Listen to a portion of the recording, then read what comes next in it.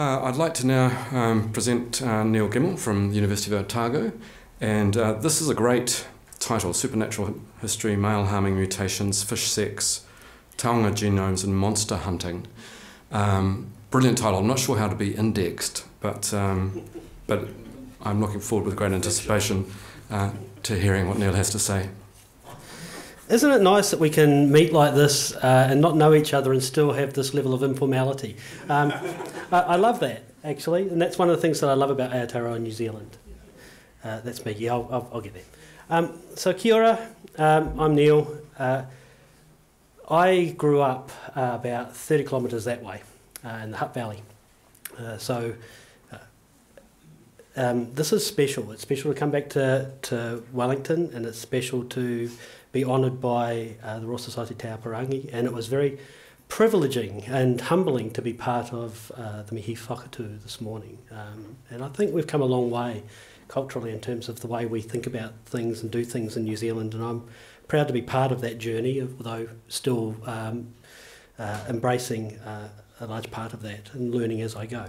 So yeah, it's an interesting title, and it's really a grab bag of different things that I have worked on and over a course of my career. So growing up in the Hutt Valley, one of the things that I had to do quite a lot was explain why this kid who came from a relatively straightforward working class background was off at university, or university as we called it there, and actually doing things that basically nobody in my whānau understood. And so part of my journey has been in translating that work and making it relevant to the communities that I have been a part of and am supported by. And that's been a very important part of my journey as I've gone through. And I'm trying to think about how this genetics that I do may support our ambitions as a nation, and also support our aspirations to just keep this place special. So I've worked on lots of different things, including crows that are smart, and tuatara and kaki, which is one of New Zealand's most endangered birds, and I've worked on abalone with Dave Shiel, and I've worked on rats and how to eradicate them, and yeah, lots of different things. But I'm going to tell you about 4 things, which is possibly one thing too many, but as a university professor, that's sort of what we do, right? So these are the 4 things, and I'll start without further ado and start telling you a little bit about a piece of work that I did more than 20 years ago now, and it's an idea that we termed Mother's Curse. So I'm going to tell you about 4 things. And most of these are drawn together by some level of serendipity. They were conversations that started with other colleagues and then led to an interesting piece of work, or an opportunity that arose through going to an international meeting, and on one rare occasion, a piece of work that started when I was a boy fishing on the wharf in Days Bay. So this one is basically the acknowledgement, or the understanding, or the identification that there are mutations that occur that are bad for males and okay for women. And it arises because some parts of our genome are not inherited 50-50 from either parent. One part of our genome, the mitochondrial genome, which is a very small part of our genome, it's about 16,000 base pairs of information, that is inherited solely maternally through the lines of most living things. And it's actually quite an interesting paradox. But what that means is that if you get a mutation in that molecule that is bad for both sexes, then it'll get eliminated. If it's bad for women, it'll get eliminated. But if it's bad for males and not for females, that can just pass through and be retained. And so what we discovered, or hypothesised at that time, was that these mutations actually might be quite common, and that they could have some quite detrimental effects to humans in particular in terms of human health. And also there was some evidence that suggested it might be involved in why males live generally shorter lives than women. But where this really started to get interesting for me was that I was working with a colleague called Frank Sin at the University of Canterbury, and he was interested in how these mitochondrial mutations might affect male fertility. And so we did a piece of work, and we showed that there were indeed mutations that did seem to affect mitochondrial function. So these are the powerhouses of the cell that changed the way sperm swam. And then through another series of conversations in literature that I was aware of, I knew that the sperm swimming speed was actually the most important thing that governed fertilisation success across a whole range of taxa. And so suddenly we had this chain of logic where we said, okay, there's these mutations. They're going to affect men more than women. they seem to affect male fertility, and therefore we had this situation where we had these mutations that we ultimately identified that altered male fertility but had no effect on females whatsoever, and we called that mother's curse. And over the period of 20 odd years, we have explored this mother's curse idea in some detail, and we've shown that it affects the viability of some of our most endangered populations. And then, in an interesting twist, we showed that you can introduce these mutations deliberately into natural populations, and then you can actually control those. And so we've been working for a number of years on how we might use such mutations to control some of the worst pests in the world, things like wasps, some stem weevils that affect our pastures, and of course possums, stoats and rats, which decimate our native flora and fauna. So that's one sort of serendipitous piece of work that we're involved in. Sex and fish is always good to put into a title. And one of the most fascinating things that I've learned as I was growing up, because I'm a very keen fisher person, is that there are some fish that change sex during their lives. And in fact, actually, the little spotties that you catch off the wharves around the coast of New Zealand are one such species. And when I learnt this at 8 years old, it sort of boggled my mind that a female fish could become a male fish. And I just thought, tuck that away as interesting and something that I'd like to learn one day, how that worked. So here in fish land, there are sex change is actually pretty common. So you've got clownfish that start out male and they become female, and just for interest, Finding Nemo would be a very different movie if it was biologically correct. And then there are other fish that start out female and become male. And then there's yet others that go both ways. They're bidirectional. They can be female one year, the next year they can be male. And they can switch backwards and forwards depending on how successful they are year on year. It's pretty neat. Anyway, we've been working on fish that change from female to male, just like the New Zealand spotty. And the fish we started working on is the Caribbean bluehead wrasse. And this fish changes sex completely in 3 weeks. And it's socially controlled. So here we have a very bright blue male with a harem of yellow females. You remove that male, the largest female generally will change sex, and she will show those behavioural changes within minutes, if not hours. And then over a period of 3 weeks, she will change sex completely. And in fact, within 3 days, her ovary is degrading and is being reformed as a testis. And he is able to produce sperm at day 10. So functionally a male. Quite fascinating. Anyway, so we did lots of genetics. If you want to know more about it, I can tell you all about it over some beverages this afternoon. But basically, this process is a tissue re-engineering marvel. And what we've discovered is that there are genes that are involved in the change from female to male, and that change involves a complete reprogramming, very similar to what you see in early human development when the germline gets reprogrammed. So it's a pretty neat system, and one that we're still exploring. But that was one of those pieces of knowledge, I guess, that I tucked away for almost 40 years and then rekindled and actually have been starting to investigate now. Recently, we showed that the New Zealand spotty does basically the same thing. And of course, in this age of COVID, it's much easier to study spotties than it is to study Caribbean bluehead wrasse, although the water is warmer in the Caribbean. Serendipity plays a large part in my research. So occasionally I would get invited to give talks at major genome meetings. And about 10 years ago, there was a consortium of researchers internationally who wanted to sequence the genomes of all vertebrates. And in fact, actually, they just published a fairly significant piece of work in Nature today. This group of researchers, on their list of top 100 species they must sequence, had quite a few New Zealand taonga species on there, and there were no New Zealanders, no New Zealand voices associated with that project, and there was definitely not any Maori voices associated with that work. And so one of the things I brought back and started the conversations with after I'd heard that work is how could we do this in New Zealand?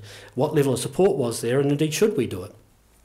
Anyway, I was pleased to be able to partner with Ngāti Waiiwi and also worked with Ngāti Koata and Te Atiawa and a number of others to work on the Tuatara genome project. And that was a real privilege to work in a a cultural partnership with Ngāti Wai, where I learnt a lot and they learnt a lot, and we had relatively clear conversations about benefit sharing. And I think the reason we got this paper published in quite a high-profile journal in the end was partly because we had that cultural dimension. We were trying something new in terms of the genomics field, at least for animals. Humans, I think, we're a little bit further down the track, but for animals and for flora and fauna, where there hadn't been a great deal of consideration given to Indigenous benefit sharing. For tuatara, it was an important species to sequence from a biological point of view, because there's only one tuatara. There's 10,000 birds and several hundred turtles and several thousand snakes and lizards. So, but this one species represents an entire lineage of relatively ancient vertebrate diversity. And we found some new things that we weren't expecting. So, for example, tuatara genome is a bit mammal-like, and it's also a bit reptile-like. So that sort of suggests that our distant ancestors back in early amniote or egg laying animals was probably a little bit more mammal-like than we had previously thought. And the other thing that was important, and one of the reasons why Ngāti Wai agreed to work with us, is that the conservation of this species was at the foremost part of our work plan, and that shared desire to make sure that this taonga was protected, and that in fact actually these things are here for our children and our grandchildren, is I think something that we all shared as we went along the way. And one of the things that the genome does is it gives us a framework in which we can start to look at the relationships amongst other populations of this species, and we can start to make decisions about how we better prioritise and work on that, perhaps from a restorative point of view. And then I'm going to sort of finish, because serendipity doesn't get any better than this. So I may look familiar to some of you because I've been on TV talking about hunting for Loch Ness monsters. And that started really just as an idea, really. I was very passionate about a technology called environmental DNA. This is the idea that as we move through our environment, we shed cellular material, DNA, into our environment, and we can use that to look at the biodiversity that is present within our world in quite an astounding way. And I was being a little bit frivolous, I'll admit it. I was sitting there thinking, well, if the Loch Ness monster is real, and just hashtag Neil doesn't believe in the monster, if it's real, it's a biological entity, then we might be able to find an environmental DNA trace. And this project gained more attention for doing nothing than all the research I talked about previously had done for actually doing some pretty neat science, in my opinion. So I tweeted that, and it went haywire, and I was left with this position where I either had to do it or walk away from it very ungracefully. And my children, who at the time were about 5 and 8, were very passionate about this, and all their school friends thought this was fantastic. And I thought, you know what, I can do this. And so we did. And in June 2018, we went to Loch Ness and we sampled extensively from those waters, and we filtered it and we extracted the DNA from it, and then we worked out what was present. And this is what we found. Okay, so there's about 3,000 species represented in those samples from Loch Ness. There are salmon and pike and sticklebacks and toads and all the sorts of things you'd expect to find in a lake. And then you find stuff from the terrestrial environment that you might not expect. So you find deer because they go swimming in the loch. You find birds that fly over and poop in the loch. You find various other species that are representative of the broader diversity of the place. And that started me down a slightly different path. And then you find all these small things that nobody really cares about, but they're kind of cool, you know, rotifers and nematodes and bacteria. And what we managed to do through that project, I think, is just to get people excited about the idea of exploring the natural world and finding new things. I mean, that's one of the things that always gets me up in the morning, is that as a scientist, I discover new stuff every day. Sometimes it's that I haven't answered emails that I should have, but, you know, most of the time it's really neat. And so we've set a baseline for Loch Ness, and I think we showed the world the capability of this technology in a rather novel way. Now, did we find a monster? No. That doesn't stop people from believing. We tested all these hypotheses, whether they be crazy or not, from Pleistocene monsters through to Jurassic monsters through, like plesiosaurs, through to giant catfish and sturgeons and various eels. But what this project was really about, and this is what I'm passionate about, and we're going to talk about the future. Where are we? Well, we stand at a precipice in terms of global climate change. I think we all acknowledge that. But we have tools that enable us to get the information we need so we can show how things are altering. And most importantly, we can get information that shows that when we take active management and we protect things, that things can get better. And so we use environmental DNA now all the time, and it's exciting because we can go to rivers around the country and we can get information not only about what species are present there, but what's present in the greater whenua. And we can go looking for things that we think are extinct, which is, and if they're not, wouldn't that be fabulous? Or we can go looking for new populations of things that are highly endangered. And we can give people back a sense of why the places that they whakapapa back to are special. And we can build relationships with community to really enhance their goals. So, we're doing projects now to look for kakapo. We're doing projects to look to see where invasive species are within our landscape. When we control them, does that improve the situation, both in terms of reducing those predators and also improving the biodiversity around us? And what's really exciting is that this technology is now moving out of people like me's laboratories and into communities where EPA will give you a kit like this one in the middle here. You can go down to your local awa, you can filter out some water, you can look at the species there, and over time we can get a sense of how our world is changing. If we're worried about climatic change, we're worried about sea temperature rises, what's that doing to fish distributions and species distributions around our coastlines? I can't answer that, but 5 million people armed with this sort of technology could. What's our waterway systems look like? What are the nitrate levels like? They're bad. What's that doing to biodiversity? Let's find out. You want to still get some traditional kai, you want to get some whitebait? Well, I hope you've got some inanga there in that handful, because you've got short-jawed kakapu in there or those sorts of species that are highly endangered. I would say you'd want to put it back. Again, these sorts of tools are there and available. And of course, this sort of technology also filters into our health surveillance system. And we're starting to talk now about how could we use this sort of tool on a landscape scale, almost continuously surveying for new viruses, new pathogens, whether they affect us or the species that we depend upon.